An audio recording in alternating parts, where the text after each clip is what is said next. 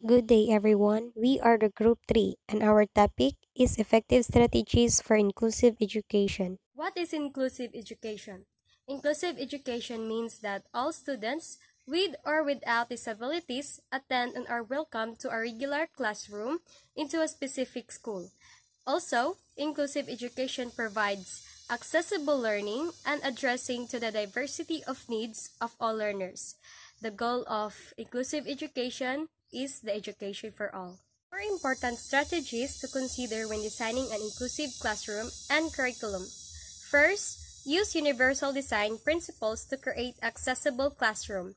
UDL, or Universal Design for Learning, is an approach to aim and meet the needs of every student inside classroom, and it has three principles.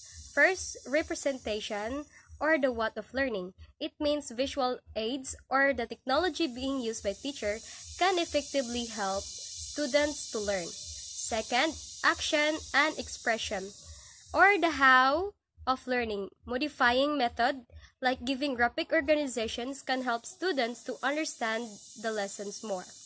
Third, engagement, the why of learning. It's all about engaging and to evaluate what are the strengths and the weaknesses that need to be enhanced and need to be addressed. Second, use variety of instructional format. Using different mediums to present information will help students to learn effectively. It's important that teachers have this creativity on making its curriculum into meaningful and responsive learning to students. Number 3 is Know Your Students IEPs or 504s. If you have a student with a 504 or IEP plan, you are legally required to make any necessary accommodations as outlined in the 504 or IEP. You can work with the school counselor or teaching specialist to better understand the student's specific needs. Much like the concept of inclusive learning, 504s were designed to ensure that students with these abilities are allowed to learn in a regular classroom environment, while still being provided with services, educational aids, or accommodations they may require. Number 4 is develop a behavior management plan. Developing a behavior management plan can help you prepare for the inevitable moment of a student or students exhibit disruptive behaviors with the understanding that some behaviors are of much less consequence than others. The behavior plan should be shared with parents and students so that everyone is aware of the expectations and consequences should those expectations not be met. Classroom observations and high-quality feedback play an important role in fostering reflective educator practice, improving instruction, and supporting evaluators as instructional leaders. So, for educators who support diverse learners, observations that target principles of accessible instruction and positive behavior supports will lead to meaningful and actionable feedback. Classroom practices that might be observed in an inclusive setting with positive behavior supports include the following. So educators present information in multiple ways. So students may have options for the perception of information, for simplified or clarified language, for mathematical expressions and symbols, and for how students comprehend information. So the second one, students demonstrate their knowledge in multiple ways. Students may have options for how they perform physical tasks, for how they communicate their understanding to the educator and each other, and for how they plan and manage tasks. So third one is student engagement is not one size fits all. Educators provide options that optimize individual choice and autonomy, relevance and authenticity. Students demonstrate sustained effort and persistence and have strategies for managing their own work. And the fourth one, the last one, is the learning environment is safe and supportive. Classroom culture reflects positive social emotional supports.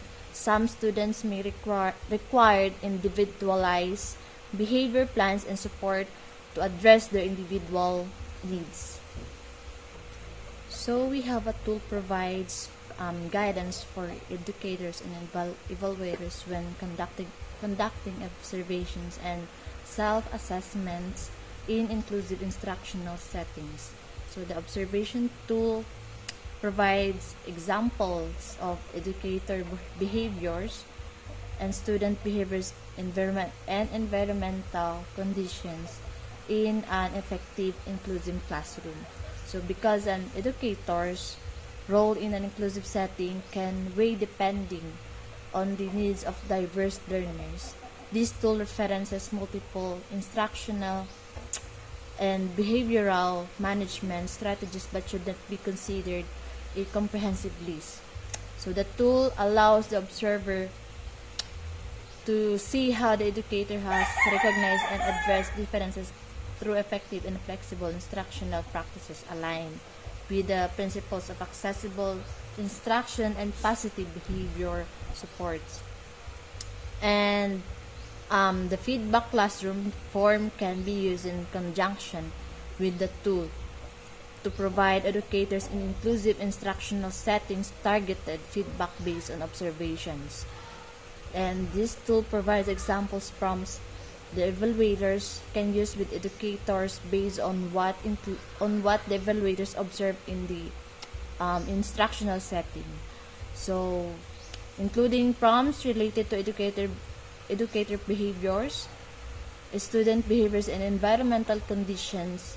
By using this feedback tool, educators and evaluators will be able to have more targeted conversations aligned with the principles of accessible instructional and positive behavior supports. Observations in inclusive settings. Classroom practices that might be observed in an inclusive setting with positive behavior supports include the following. First is, educators present information in multiple ways. Students may have option for the perception of information for simplified or clarified language, for mathematical expression and symbols, and how students comprehend information. So, in reality, students receive and process information in a variety of ways, in which every individual has different likelihood during class, like some are interested in mathematical problem, some are interested in class, by which the teacher presented like a video of his or her lecture. It is by doing something entertaining or interesting while you're teaching in the class. So it is a way that the student will not be bored and they will eagerly to learn. Next is students demonstrate their knowledge in multiple ways. Students may have options for how they perform physical tasks, for how they communicate their understanding to the educator and each other, and for how they plan and manage tasks. Nowadays, many educators use the same methods over and over again in their lessons for students to express themselves and demonstrate their new knowledge. So today's students wants to express themselves in a variety of ways. They want their academic work to be relevant, engaging, and fun. Like during reporting, they want their report in an animation type. They will also role-playing, experimenting, drawing, dancing, and many more, so that they can enjoy and also learning something. They also often required to make connections, provide resources, and instruction. They are not only use ways that provide just the information, but also adding creativity, self-expression, greater depth, and provide for a wider audience. Student engagement is not one size fits all. Educators provide options that optimize individual choice and autonomy, relevance, and authenticity. Students demonstrate sustained effort and persistence and have strategies for managing their own work.